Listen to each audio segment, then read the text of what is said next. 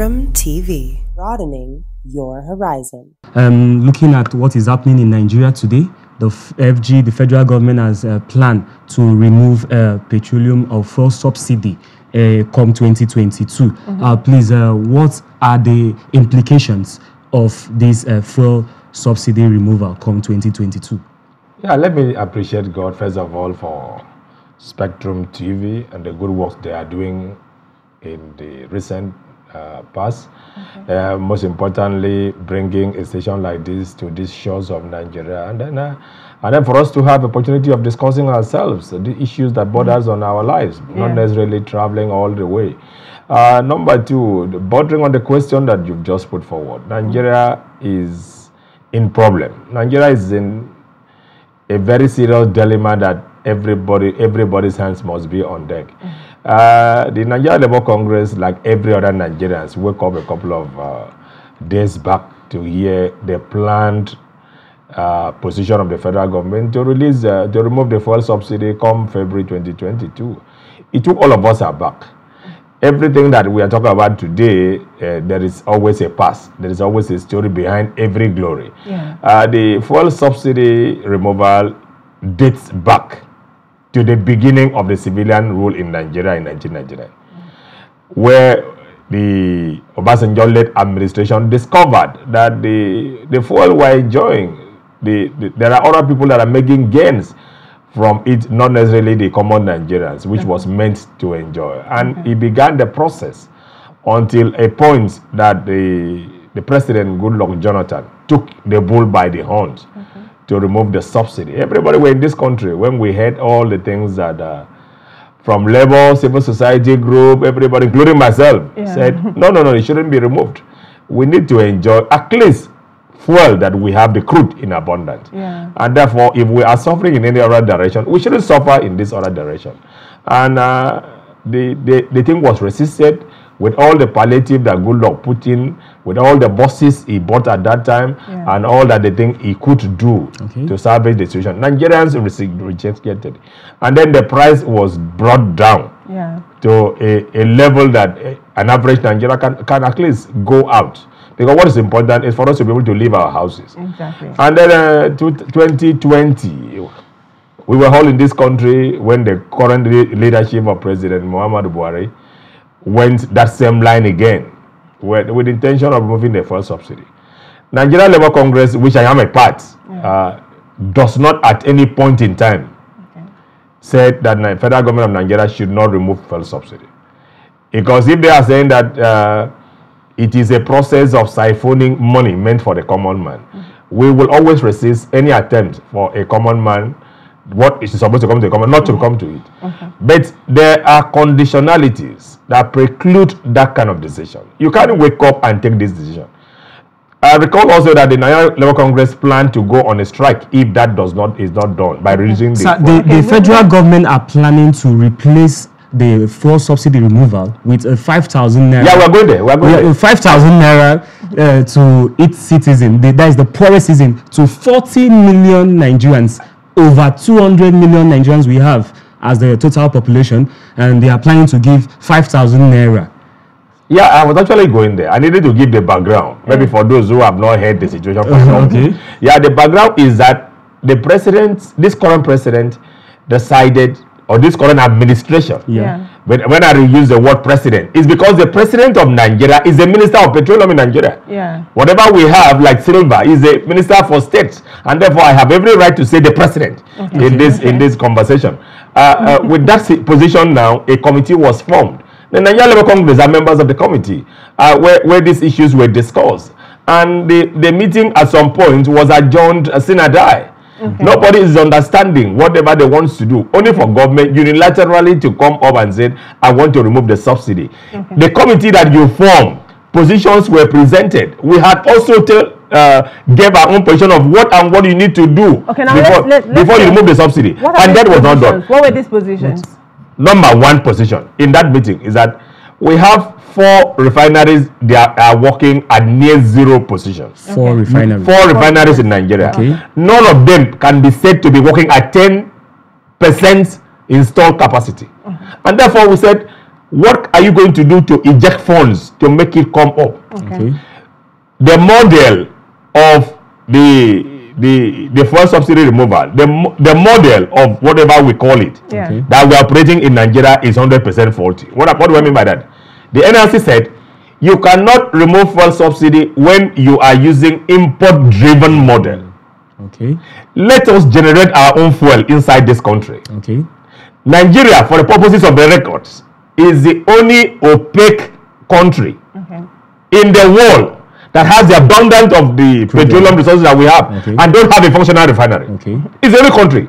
Okay, now... And therefore, the NLC said, you have to make our refineries to work. At least 1, 2, or 3 at 25% to 50% in total capacity. So that whatever we produce, you can import a part of it and add. The price of local production can never be the price of import. Was this agreement met by the federal government? Yes, it was a committee decision. It was a committee decision.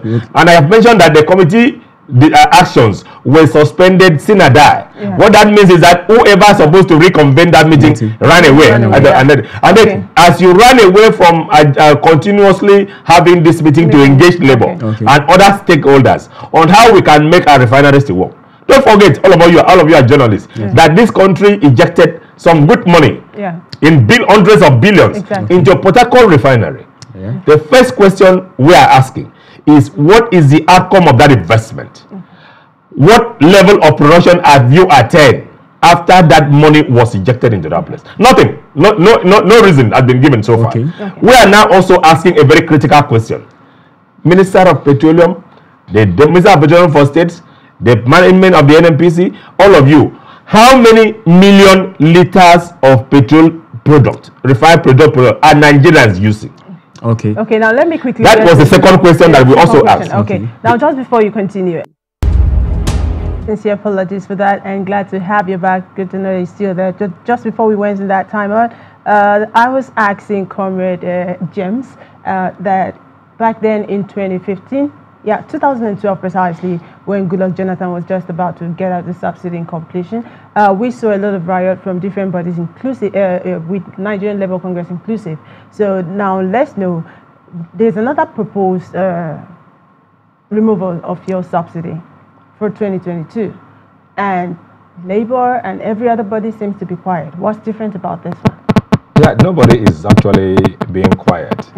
There have been mobilizations everywhere in this country as far as we're concerned. The Nigerian Labour Congress will be having its own general meeting in the next 1 week to mobilize the entire country to resist this particular increment. Peradventure they removed it.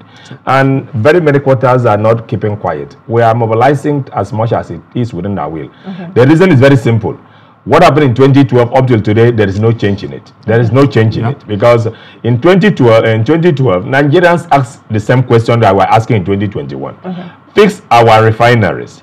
Tell us how many million liters we use per day, so that we now know if you are paying subsidy, to what extent are you paying the subsidy? What is the amount of subsidy? Why should it be the high-level secrecy that you are saying that you are paying subsidy to this amount of money? They will mention figure that you will tremble over the figure. 200 billion naira in a month. A quick rundown to the figures now.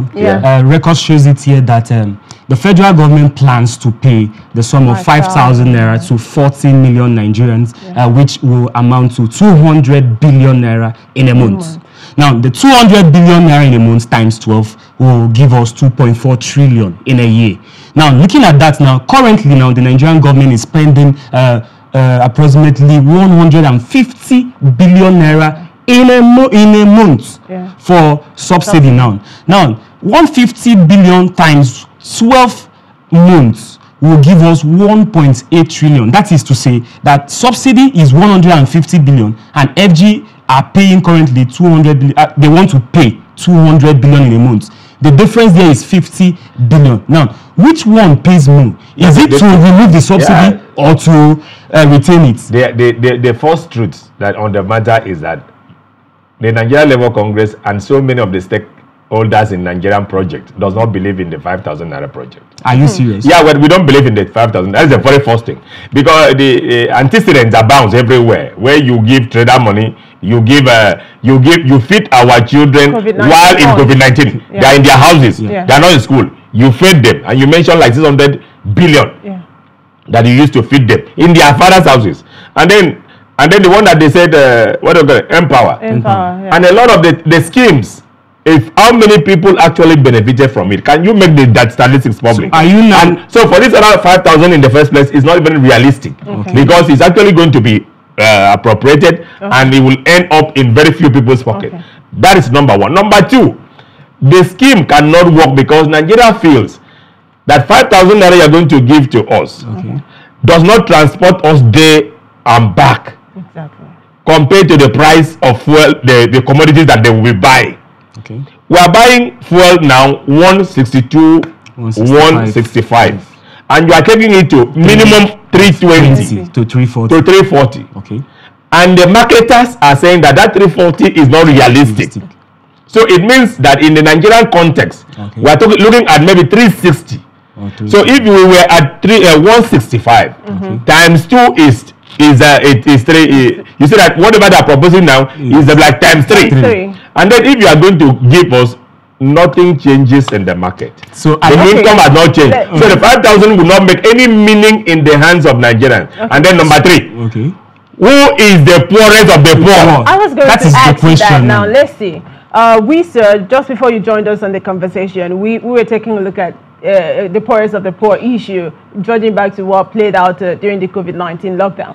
We saw issues where government said they were going to give some individuals 5,000 naira. And what is the prerequisite? What's the yardstick for measuring the poorest of the poor in Nigeria? Has Labour reached out to them to get this facts from them? Yeah, the very first thing I have said here is that there was a committee that handled this matter.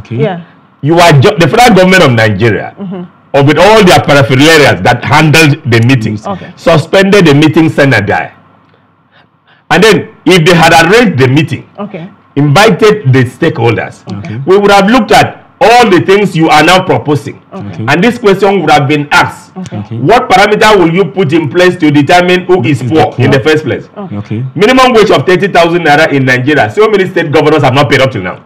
Some states are still struggling to have their minimum wage of 30,000 to be paid. And then if those who have paid the 30,000 naira are buying fuel, the statistics was made on this 162 thereabout, and then you have increased it, automatically the minimum wage for everybody should also be increased. Because 30,000 would be meaningless in the hands of a level 1 officer. And therefore, if you have to, that would have been one of the parameters would have asked. What will you use to determine the poorest of the poor? And then, if those parameters are not put in place, I do not know. Even me, I'm a poor person. No, you are not a poor person. In fact, I cannot even fuel my vehicle at the moment. Most of these poor persons doesn't have even a bank account for this transaction. The last time we did, let me use Akwa for instance. When we talked about NIN in one way is interrelated to BFN.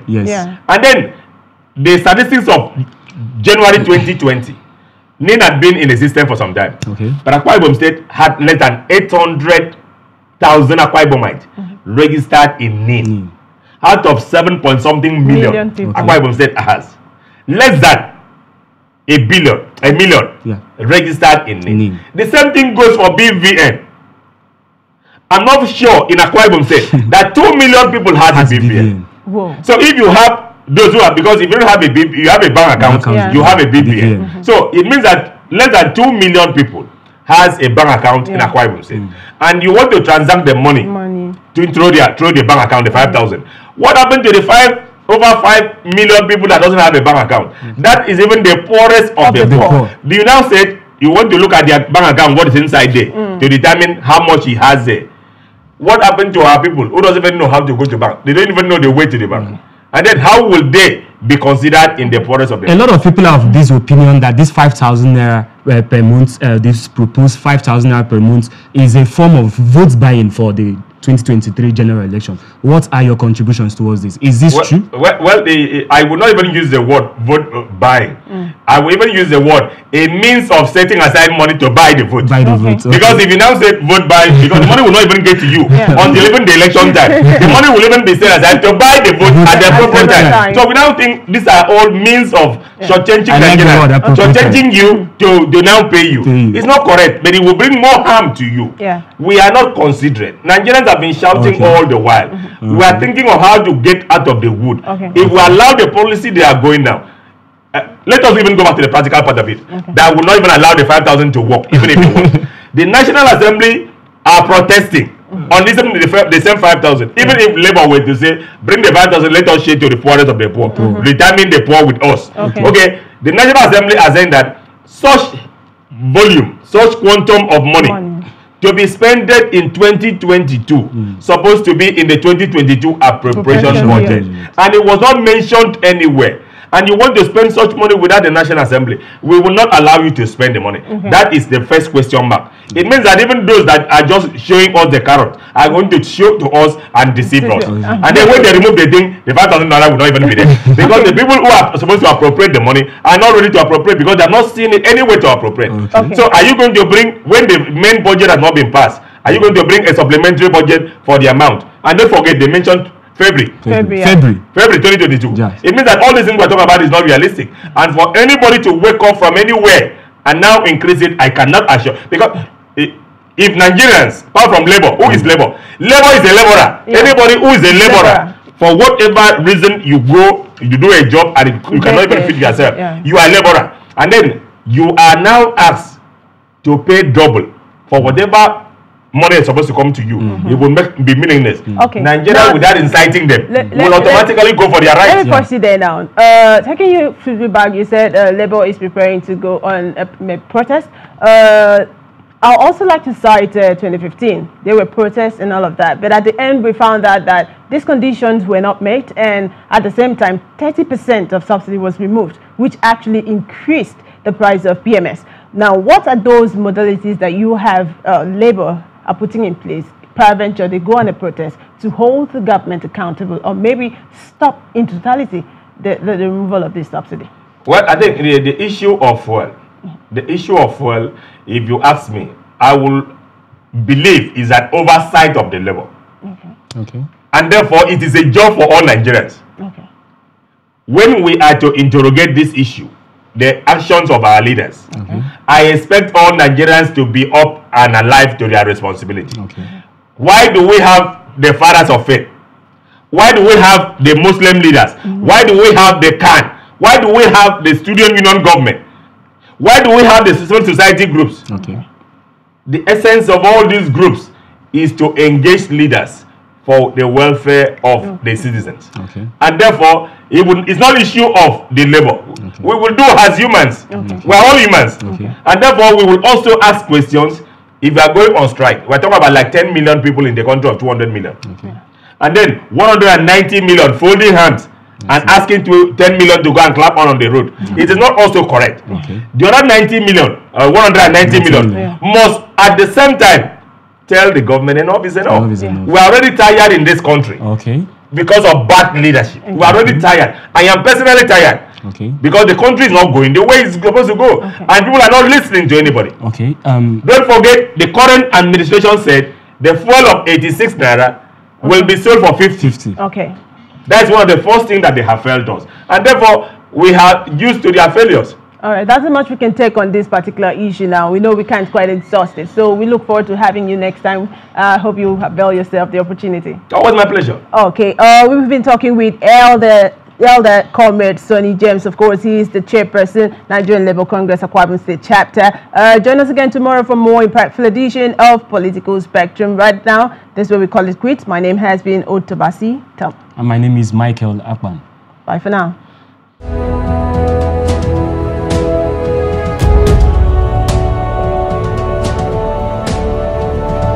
SpectrumTv, broadening